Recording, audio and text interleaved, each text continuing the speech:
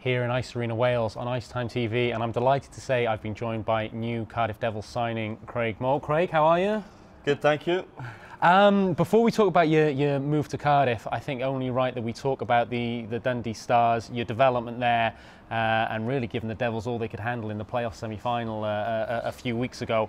What was it like developing under Mark Lefebvre and the great organisation up in Dundee? I mean, I can't thank him enough, especially Mark. You know, he took me 2 years ago with, you know, really just a hope that, you know, I could maybe develop and come, and, you know, he gave me a promise I'd get ice time, I'd develop, and, you know, he stuck to his word. And I mean, the amount of ice time I got over 2 years only, you know, kind of brought me on to get to this chance, to get this opportunity to play with the Devils. So how did the chance come about, Craig? Obviously, we saw you on IceTime.TV last year. Impressive performer, both forward and defence. Call came out of the blue from Andrew Lord? Well, obviously Dundee, there was after playoffs a bit of speculation on what was happening and things. So, you know, I took the time, you know, to sit, reflect, to see what, you know, I thought was best for myself and my career. So I spoke to an old coach. He did a bit of work for me and got a text from Andrew Lord, and pretty much just flew from there. And I guess the position of strength the Devils are in right now, when the league champions come calling, that must be pretty attractive. It's an easy decision, let's say that. It didn't take much time to you know, I wanted to be here, and I was set on that. So going, I guess, through your hockey career to date, product of Kirkcaldy Junior Development, obviously spent some time in North America as well, and then the last couple of years in Dundee. So you've experienced a number of different things.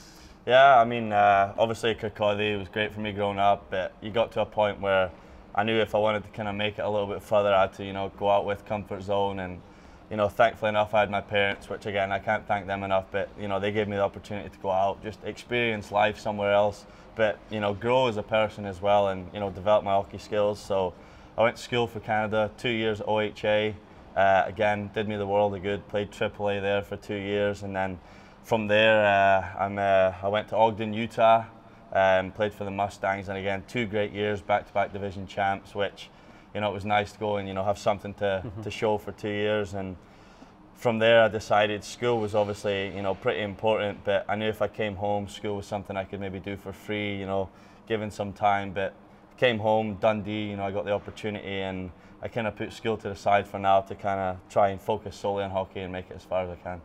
I asked Andrew Lord the question the day you signed. That experience in North America, that must be great for a Brit. Get out of your comfort zone a little bit, go and experience new culture, new hockey culture. Yeah. Must have taught you a lot.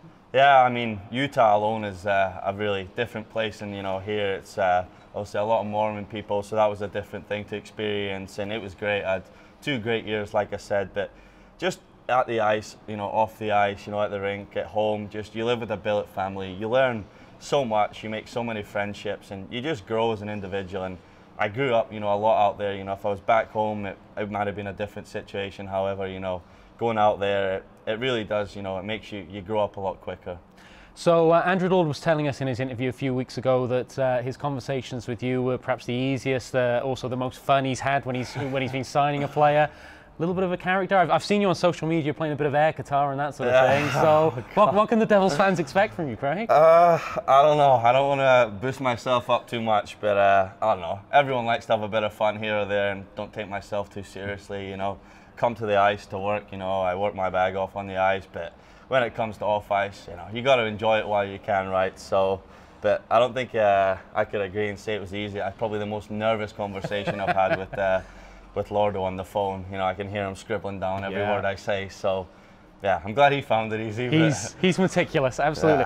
Yeah. In terms of the hockey side of things, and Andrew Lord wouldn't be nailed down on this, but I guess in terms of your preference, you work very well as a defenseman, you work very well as a forward. Do you have a particular preference of where you want to be in the lineup? Not so much, really. I mean, wherever, you know, I can contribute to the team, wherever Lord wants to put me, I'm happy to help out. If that's D, if that's forward, so be it. I'm going to do what I can to help the team and, you know, do the best I can. Do you know any of the guys on the roster initially? Obviously, you come up against them every week, but any of the guys who, you know, you're not chirping anymore, they're actually friends? I've worked with Thomas Murray. Yeah. Obviously, he was here last year, so I worked with him. But this year, the only guys I really, you know, I know is the British guys who, you know, like Richie's here, you know, so kind of I know of him, but you know, we're not, you know, best friends or whatever. You know, I haven't really met him too much until this week and got on the ice with him out here for a couple of sessions.